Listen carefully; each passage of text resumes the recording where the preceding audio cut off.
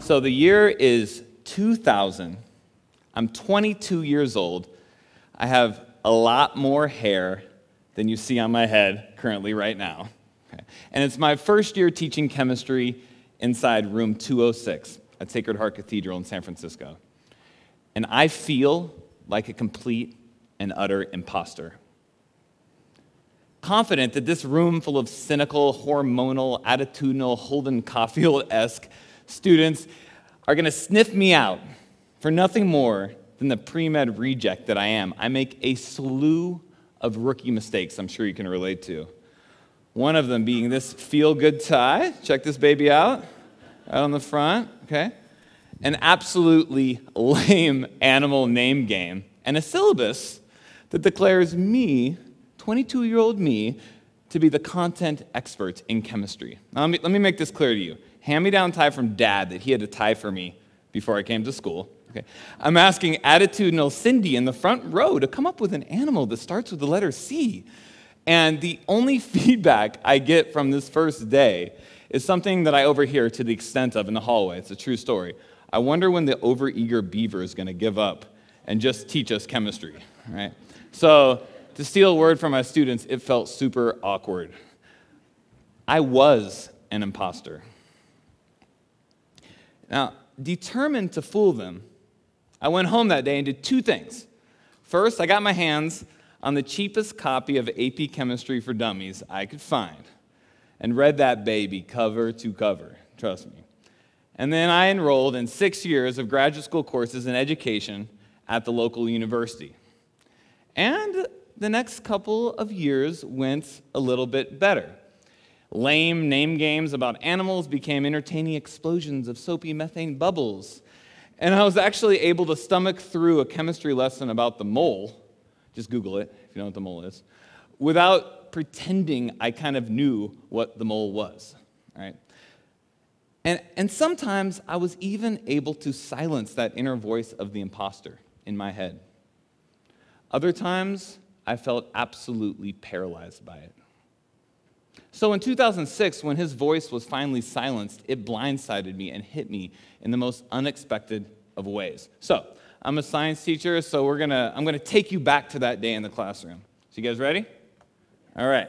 So safety glasses. Thank you, Mr. Garrison. All right. So here we go. Silly putty that I bought from the grocery store. Orange candle.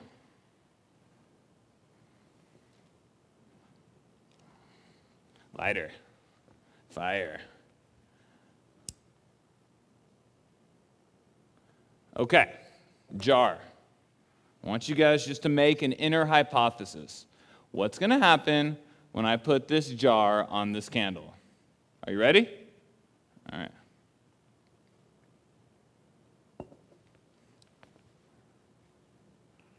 I know you're excited. What's going to happen? Oh. Okay, so raise your hand if your hypothesis was validated. Okay, great. So now I'm going to ask you another thing. In 5 seconds, or when I'm going to say go here in a second, okay? And I want you to turn to the person next to you, and I want you to explain to them why, in 15 seconds, why that candle went out. Go.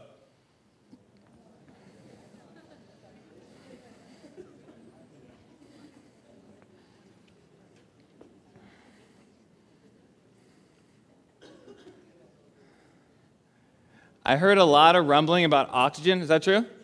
Okay. I actually heard somebody say, the candle used up all the oxygen in the jar.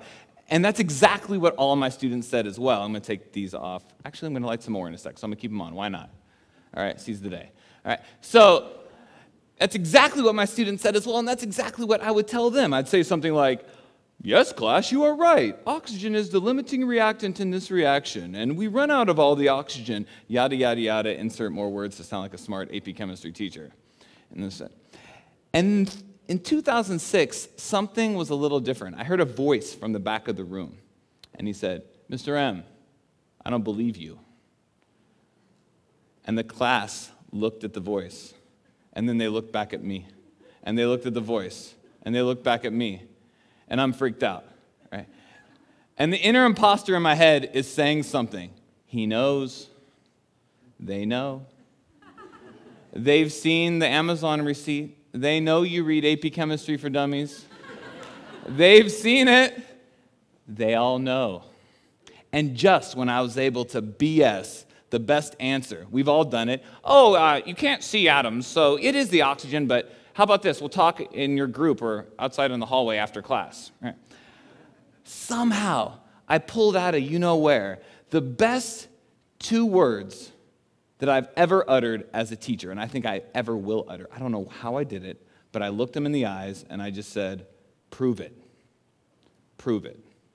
And the moment I said that, it was crazy. Everybody was disarmed, and we all gathered around this table, and he showed me this video. This is an exact video from that day. Yeah, I'm ready. Everybody thinks that the candle is using up all of the oxygen. Okay, but it's not. It's hitting. And he said, "Mr. M, check this out. I just figured this out. This is crazy.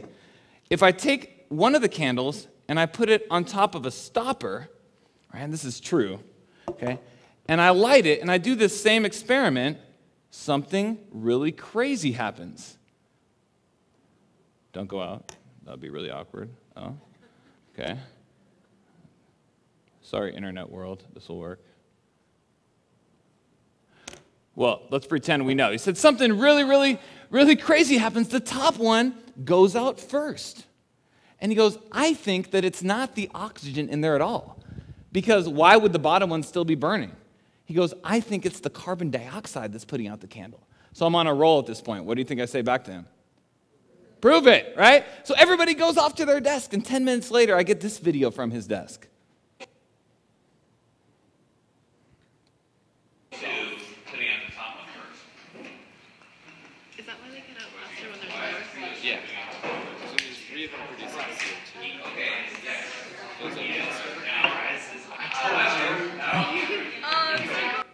And he said, "Mr. M, this is crazy. I got all the carbon dioxide in the jar, and I put it on top, and both candles go out at the same time. It is the carbon dioxide." And we literally just start jumping up and down, the whole class, and we're like arm in arm. And we are one huge community, and it's amazing. And I didn't believe that it was their knowledge, not mine, that would silence the voice of the imposter. It was crazy. And we haven't looked back since. Prove it. Prove it. It was the most important 2 words I feel like I have ever uttered as a professional educator. Now, I'm not going to lie to you. Sometimes that imposter's voice still comes back, especially in July when the AP test scores come back and I count the number of 1s and 2s I got. That imposter really helps me rationalize why those 1s and 2s were there, and really helps me pat myself on the back for those few kids that managed to get a 5 or a 4. But a pedagogical model grounded in 2 words, prove it, not hear it, watch it, listen to it, prove it, is something that I really can get behind. So this summer, in a serendipitous moment, the stars aligned, and I found myself in the backyard with Jay Silver, whose video we watched here in Portland, Oregon. We were in the backyard, and we were talking, and I'll show you in a sec. And we talked about our families, and we talked about our friends, and we talked about constructivism and Papert and Duckworth and Piaget and all this crazy stuff. And we talked about beer and drank beer, and it was awesome. And there was this 20-second moment in the conversation where Jay magically encapsulated this journey of the imposter that I've been on. So I want you to listen very carefully because it's a super bad iPhone recording. That's all I had. It's natural for people who have already learned something to want to show what they've learned to other people. Yeah. So it's a natural mistake to make, but people need to go through their own process. Yeah. I think that really puts it well. I think as teachers, we have a tendency to say, okay, we have this content, we want to transfer it to these people. And we're very proud of having this content, and we sometimes forget how they are going to best take that in. It would be great to transfer content to people if it worked. Yeah. Yeah. And that absolutely blew my mind. It would be great to transfer content to people if it worked. And I thought to myself, it's so counterintuitive that the content as teachers that we have, that we're so proud of, sometimes is actually the very barrier in front of transferring that content to our students. So here I am, 2013, 2014 school year, and the College Board decides to drop on my lap a whole new set of AP chemistry standards. And this is what I'm teaching next week: photoelectron spectroscopy. And I'll be honest with you, I don't have a freaking clue what photoelectron spectroscopy is. I know it involves photos, electrons, and a little spectroscopy sprinkled in there, I'm sure. I really don't have a clue. Cassandra, I'm sure you could tell me, okay? Maybe that's a good thing, right? So a final message to students out there that are watching online or here in the room: challenge your teachers. We need it. To the administrators out there, do you encourage your teachers to be vulnerable? We need that also. And to teachers, if the Common Core and myriad of all the other learning objectives out there ask our students to do amazing things like build models, practice reflection, critically think, and perhaps most importantly, construct meaning from their environment, I think we should ask the same thing of ourselves as teachers. We are not imposters. Thank you very much.